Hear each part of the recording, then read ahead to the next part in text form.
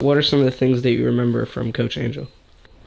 I remember that after training, he was really kind to everybody that trained. And after all the training sessions, well, most of them, he would bring us to his apartment and we'll all eat, and he'll like treat us all like family.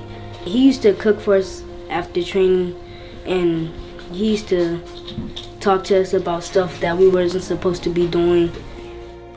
It kind of like happened overnight. It started with a pinched nerve. That's what he was diagnosed as. Something was wrong with his spine, a pinched nerve or something. His daughter kept telling him that's not what it is, Dad. She worked in a hospital. Go to another hospital. Next thing you know, he had a walking stick. Then he was on a, what's it called? The whole works with the wheels. And Wheelchair? Not a wheelchair. The walker. The walker. And then he just like graduated to a wheelchair. It literally felt like 2 months, but it probably happened, I think it happened in 4 or 5 months. He had cancer, and then by that time it had reached his spine, I believe it was.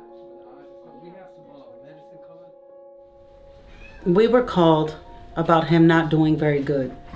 And we rushed over to the facility where he was. And when I got there, he used to always call me baby, and I walked in and he was like, "Hey baby," and he had this like $1 million smile, so he like just smiled real big and was like, "Hey baby," and I'm like, I felt so relieved because I was like, wow, he looks so happy, you know. When we left, it didn't feel right, it felt uncomfortable, and then we got a call that he passed. It was about 4 hours later.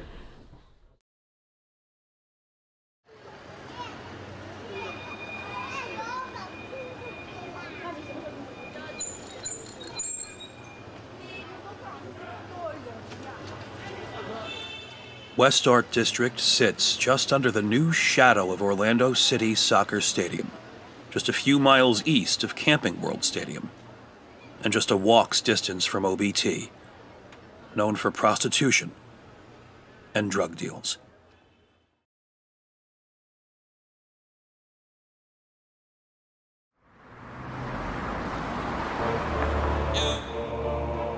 Same story that we always hear. I don't want them doing what I did. You know, having to join gangs to protect yourself because of the neighborhoods. So the movement is gonna bring a lot of people to this spot. But what we're looking for is the troubled youth. Paramore Community's history dates back to the 1880s and is coming alive with the Orlando City Soccer Stadium, Camping World Stadium, and the home of the Orlando Magic, the Amway Center, just within miles of each other.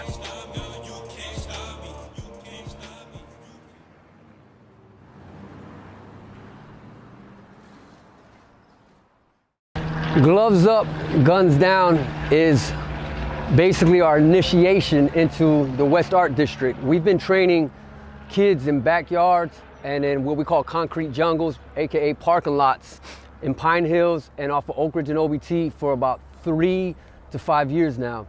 It's an ugly background, but there's gonna be a lot of beautiful things happening in it now. Everything's gonna change. It's like this building, it's been gutted out, and the beauty of the art that's been placed upon it. At first glance, you might mistake West Art District for an abandoned warehouse on the corner of Central and Westmoreland. The paint on the buildings aren't criminal in nature, but in fact are welcomed by the owners. It's a place that attracts all walks of life.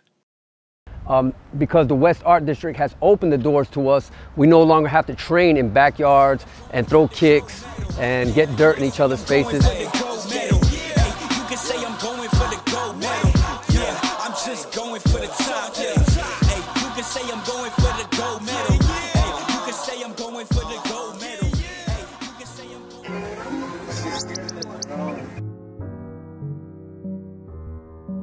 Many parents believe that West Art District is having a positive effect and keeping kids off the street.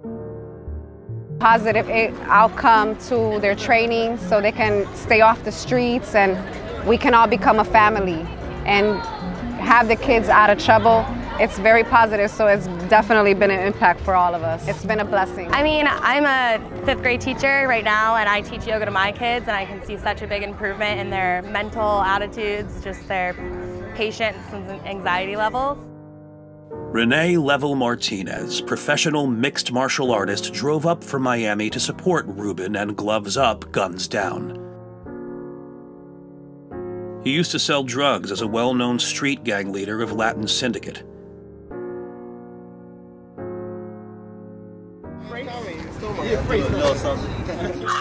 Back in the day, we were rivals.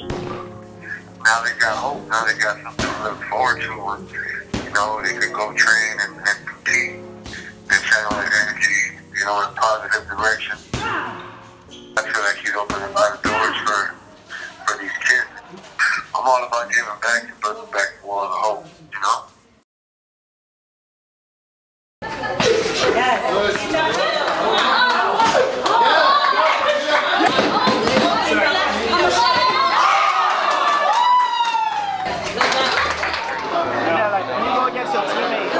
Hard because, you know, y'all like brothers, it's like family, we're all together.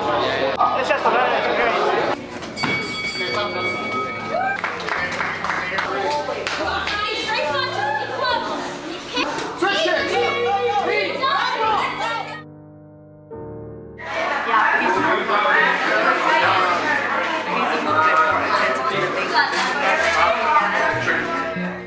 We're trying to continue the legacy of what he did. We can never be what Coach Angel was. He would cook for the kids. I can't cook, but I have a wife who can cook.